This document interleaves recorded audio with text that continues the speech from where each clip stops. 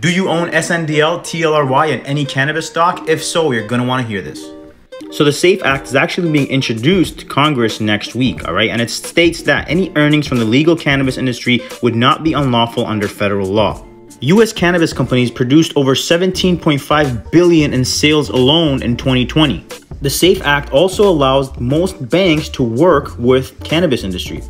Now, what does this mean for you guys? I know a lot of you guys bought the hype not too long ago, but let's take a look at a few of these charts. This is the SNDL chart. Before this massive move, we can see that there was support at 75 cents. And recently, when we broke this support area, we came right down to it and we're touching that 200-day moving average. This is TLRY. Most of the names are starting to do the exact same thing, coming to the 200 moving average. I'm not saying the wheat stocks are going to run 400%, but I'm saying with 420 coming up and the SAFE Act in legislation, there should be some hype in the wheat stock sector and there should be some volatility and an opportunity to make money. Like and follow for more videos.